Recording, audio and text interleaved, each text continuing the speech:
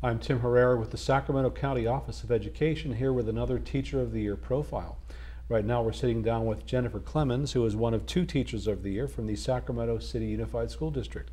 Thanks for joining us. Thank you. Well, congratulations on being named a Teacher of the Year. Thank you. How exciting is that? I'm very excited. What does that mean to you? I just feel honored to be chosen. I know there's a lot of really good teachers out there, and I just really feel proud to represent Sac City Unified School District. Bottom line is I'm excited to be a teacher, and it's just kind of nice to have that recognition. I love my job, and it's nice to be recognized for something that I really care a lot about. So tell us about where you teach and what you teach. Tell us about your school. So I teach at Health Professions High School, which is in the Northwest Land Park area. It's a small school, so we have a really small community with a small number of students and small staff. It's a healthcare theme, but it's not just aimed at students who are necessarily going to go directly into the healthcare field. It's also college prep for students who are going to pursue anything that, post-secondary education. Most of our students are interested in healthcare, but some of them are looking into other things. So I just like the fact that it still is small, close-knit. We're like a family at Health Professions, and I love that about our school. What's it like in that type of a school environment where where there's a central focus? I mean, not like you say, not everybody will go into health professions, but having that pathway there, what does that do to the students? I think it ties everything in, so we integrate healthcare into all of their classes, so they still learn math and English and history, but they learn some of the concepts through the lens of healthcare.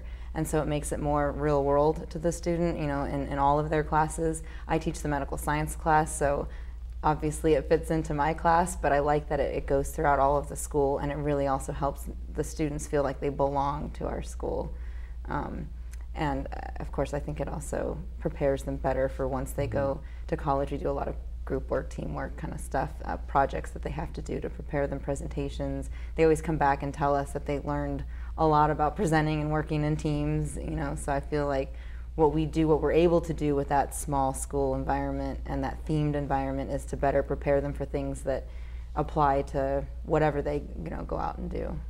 So explain a little bit about the class that you do teach and what it entails. Okay, so I teach all of the 9th grade medical science class, which everybody says, what's medical science? And I said the same thing when I got the job. I don't really know. It didn't exist before I started teaching it. So they take a medical science class 9th through 12th grade every single year, and the topics and subjects change throughout the year. But for 9th grade, it's mostly anatomy, physiology. It's a basic kind of introduction to healthcare. We teach them a little bit about careers, medical terminology, just get them kind of engaged and excited about the healthcare field. And then they go on to the other grade levels and learn other specific topics. But it's really kind of fun because I feel like everyone has an inherent curiosity about how the body works, especially 9th graders. And so I feel like I can tap into that even if they're not interested in healthcare per se. I just want them to learn about their own body so that they can take care of themselves, family members. It's important, I think, to know about just basic anatomy at least. And then I also teach a 11th and 12th grade Sac City College class. It's Sac City College credit, and it's that actual class, but I teach it on our high school campus to our high school students, so they get credit for that too. I want to get back to that in a minute, but for now I want to focus on the medical science class that you teach, and how there's really an emphasis now on the STEM classes, science, technology. How does that make you feel knowing that we're seeing a bigger focus on that, and what do you think that means for the student? I mean, of course, I think that's great that people are acknowledging the importance and also the fact that anybody can go into that field, and I think it's important to stress the fact that, again, even if they're not going into healthcare, it's still something worth learning for their own knowledge, for their own, families, for their own health, their own communities. And we also really do try to encourage them to spread that to their communities. So it is also sort of a social change that we're looking for as well in our, the community where they live. So you're also teaching college level courses at a high school. What's that like? It's interesting because it's students that I had as 9th grade freshmen, and then I have them as juniors and seniors, so I see them grow, which is really neat. And it's the same subject, but just higher level, faster paced. And so it's kind of cool to see that shift and to be able to teach them that, get them the credit for college, and then they go off into college. And like I said, a lot of them come back and talk to us and tell us, that class really helped prepare me, or whatever the case is. I try and teach them, embed study skills into that class, because I know they're about to go into college and need those skills no matter what classes they end up taking.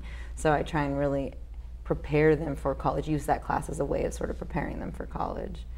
So explain the value of a student in high school taking college level courses and graduating with those units.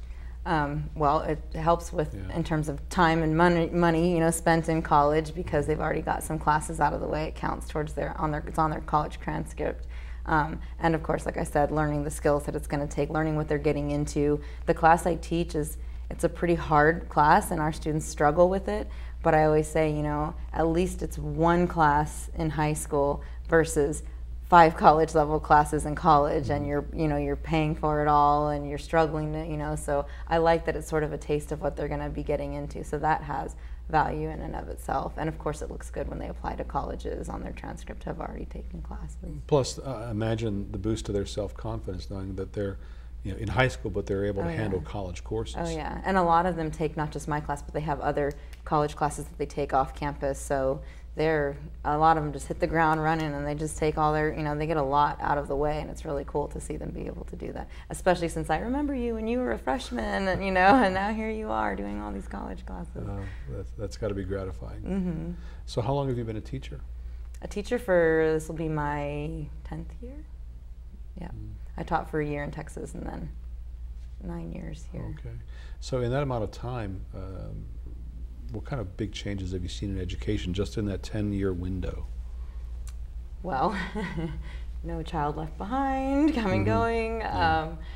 I was actually even just mentioning in the other interview, you see a lot of like ideas pop up, and some of them are really good ideas, but they might not work because how they're implemented, but the idea is still there. So I've tried to pull, the things that I know I can use and I can implement in my classroom, and if it works, I keep it. And I kind of almost do my own thing in that sense, where I try and get the positives out of all the different things that come and go, and I just look at my curriculum and how I can add it and make my curriculum stronger.